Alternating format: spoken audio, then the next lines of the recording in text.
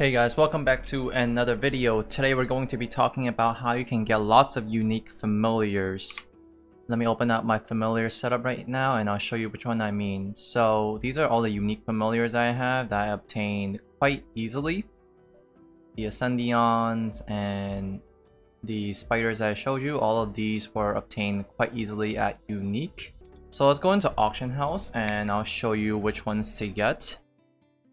Ideally, what you want is something that is massively farmable, so things like an Ascendion, things like a Forbarion familiar, things like a Embryon familiar.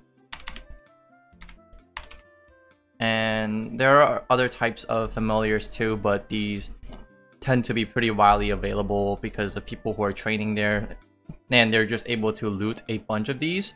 So what you want to do is, even if you're training, it's even best because then it becomes free for you. Then you just pick up as you train and then you can just use those. So whatever familiars drop at the place that you're training, you can just use those. Or you can just buy for a very cheap price in auction house. So what you want to do is, after you're done training and everything, and let's say you got your little rare familiar, right? So what you want to do is you use the rare familiar. Don't use the common ones, and how you can tell is the gemstone right here. If it's grayed out, it means it's common, so you don't want to use the common ones. You want to use the rare familiars, which is indicated by the blue gemstone. The epics are obviously indicated by a purple gemstone, and then unique is a orange-ish gemstone. So what you want to do, again, use the rare familiar. And then what you do after you use the rare familiar is you want to fuse a lot of the same type under the fusion tab. And in the fusion tab, you just select the familiar that you want to use as your main familiar. And then you select all of the fusion materials that you want to fuse onto the familiar.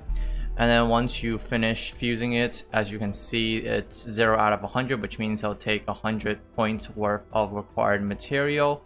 And then once you fuse it, the gauge is maxed, and then the next step is you want to level it up. So you cannot rank up the familiar to the next level until you level it up. And this applies to from rare to epic, epic to unique. You have to level them up first. So the level that you want to get them to is level 5. Now you might be asking, how do we level them up? Well, it's actually quite simple. All you have to do is just equip it on, wear it, and then train or do dailies, your 300 kill dailies, do your grandize dailies, whatever dailies you do, and just let it absorb the essence from the monsters that you're killing, essentially. And it'll keep leveling up until level 5. And then once you get to level 5, you can attempt to rank it up. However, keep in mind that it's not guaranteed that'll rank up.